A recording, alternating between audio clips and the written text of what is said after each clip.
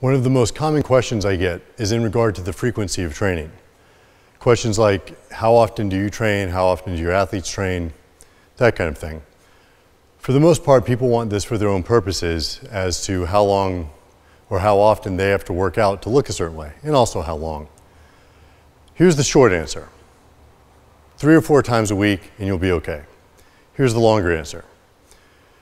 Training frequency is kind of a function of your goals and of the volume that you're training with.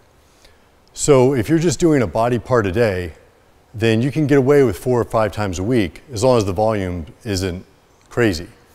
And this is assuming you live a normal life and you're not a professional athlete.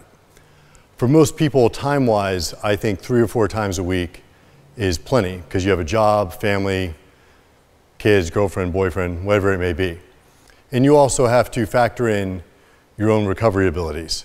How often you sleep or how long you sleep, how much you eat, how little you eat, those kind of things. To expand further, we can look at this 2 ways.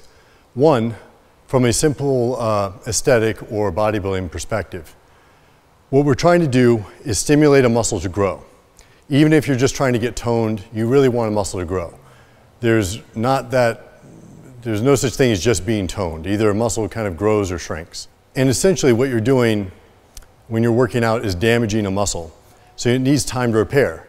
So if you have a leg workout where you can barely walk when you leave, you might need a week or 10 days to recover from that workout, depending on your own capabilities and strength. Whereas if you only squat and do nothing else, you might be able to squat every other day or even every day. Again, it's just a function of the volume of work that you're doing.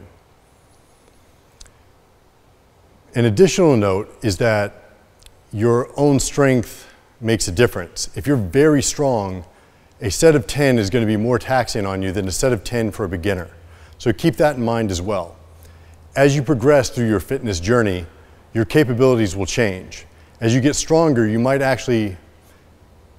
as you get stronger and in better shape, you might actually have to rest longer in between workouts if they're very taxing on you. Now, if we're talking from an athletic perspective, like someone practicing a skill such as Olympic weightlifting, you're doing very few exercises, but you're going to want to repeat them as often as possible. The more practice you can get on a snatch or clean and jerk, the better you're going to be. It's not simply about the strength of your body, where something slow like a bench press or a squat is more about just total strength. The Olympic lifts are about speed, reaction time, flexibility, and being able to do it with your eyes shut. So in that case, you're going to want to do them as often as possible.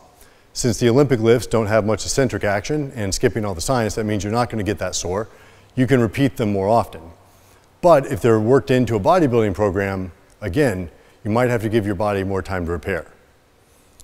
So these are just things to consider when creating your own program or creating programs for others. Is what is their recovery ability? What's their strength level? And how much volume are they doing per day? Again, to sum it up, to make it simple for most people, 3 or 4 times a week is plenty. If your workouts are effective and efficient, that's really all you need for a good physique. If you want additional skills, you might want to work out more often. Or if you're trying to lose a lot of body weight, a lot of body fat, you might want to do some kind of activity every single day.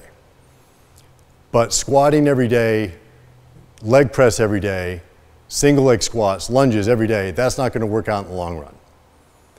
So either do low volume often or higher volume less often. Either way, in the end, you're going to accomplish the same goal. I will say anecdotally from my own experience, for physique purposes only, I find doing more volume in a single day versus a lot of volume frequently tends to be a little bit superior for the development of a physique for physique's sake. That's not to say you can't train biceps or legs twice a week, but 3 or 4 times a week might be much if the volume's sufficient.